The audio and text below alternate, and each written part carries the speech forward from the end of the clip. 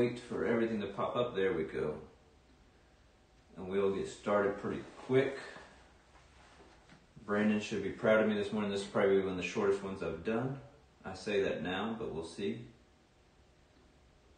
As long as all this will load so I can see your comments.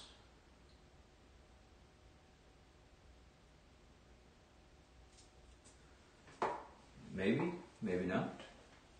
We'll see if it'll load over here.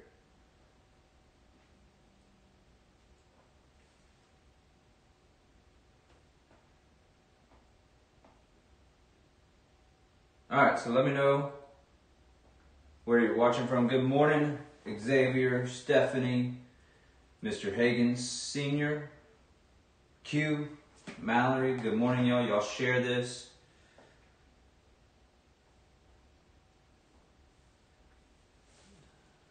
And pull this up over here. Give me just 1 second. Since my laptop didn't want to work, I'm having to go a different way.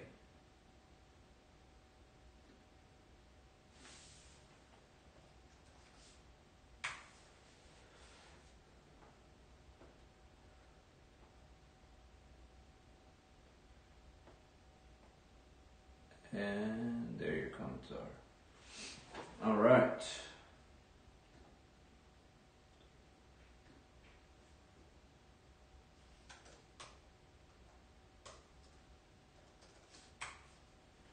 We are talking about security in insecure times.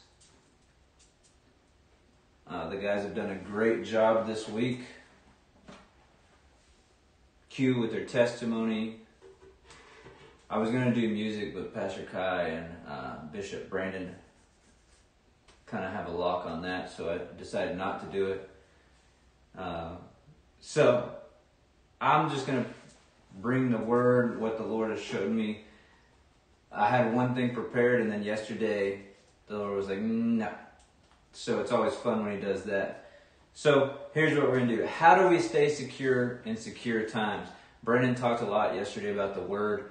And so it kind of ties in because that's the ultimate answer. If you want to feel secure, if you want to have that assurance of security, you have to meditate continually upon the word. You have to chew, regurgitate, set your mind and your ways and your actions on the word of the Lord. So if we want to produce the fruit of security, go with me here. If we want to produce the fruit of security, because everything we produce in our life is a fruit. Whether it be good fruit or bad fruit. Security is a good fruit, right? So if you want to produce the fruit of security, which you could also say safety, peace, provision, being in your right mind, all of those things are security. Because you can feel insecure in your own way you think of yourself. You can feel insecure in your finances, feel insecure as far as safety, your health, all of those things. You can feel insecure. As you hop on, let me know. I see a bunch of other people hopping on, but not greeting me, and I would love to be able to greet you this morning. So let me know as you're hopping on. Let me know where you're watching from. Talking about how to stay secure. So if we want to produce the fruit of security, then we must be connected and remain connected to the source of security. So let's go to John 15. If it sounds like tap dancing, that is Ollie walking around on the tile, smelling everything. So, John 15, verse 1. Good morning, Donna. It says, I am the true vine, and my Father is the vine dresser. Every branch in me that does not bear fruit, he takes away. And good morning, Cheryl. Every branch that bears fruit, he prunes that it may bear more fruit. You are already clean because of the word which I have spoken to you. Abide in me and I in you. As the branch listen to this. This is where we're going. Abide in me and I in you. The branch cannot bear fruit of itself unless it abides in the vine. Neither can you unless you abide in me. I am the vine, you are the branches. He who abides in me and I in him bears much fruit. For without me you can do nothing.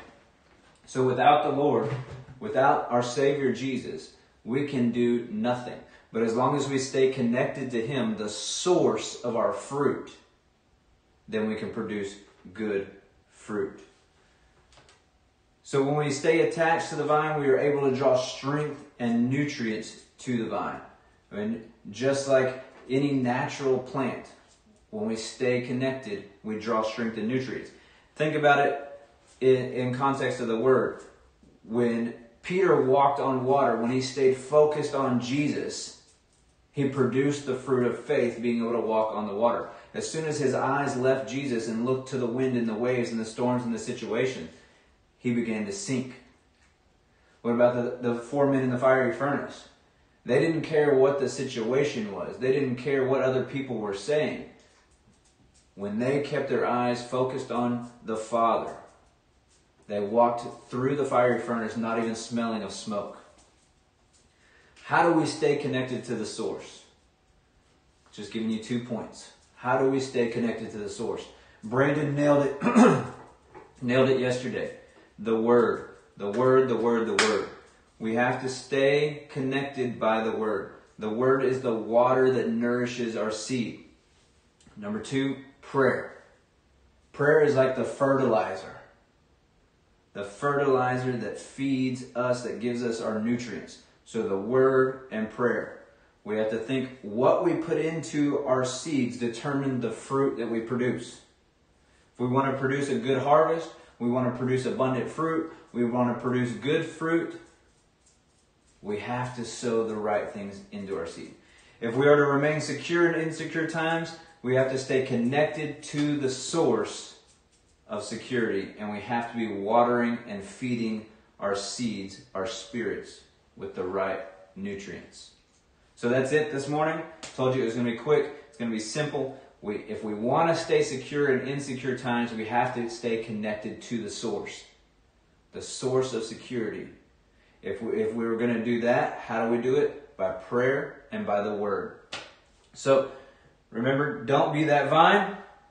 This is exactly what we're talking about. Don't be cut off from the source. Don't allow your actions and your choices to cut you off from the source. When you cut yourself off from the source, you can only produce bad fruit. As long as you stay connected, you're producing good fruit in your life. So if you want to partner with us, you want to be a part of what we're doing, feeding the hungry in South Africa, supporting orphans and mothers in the Philippines, you can go to www.saltshaker513.com. You can Zelle us through our email address, thesaltshaker513@gmail.com. CashApp, $513 SaltShaker. We would love for you to partner with us. If you partner with us, we're going to send you a free gift. We love you all. Thank you all so much for tuning in every day. Make sure you share this, a very simple, quick message to encourage people and to point them in the right direction of being secure in insecure times.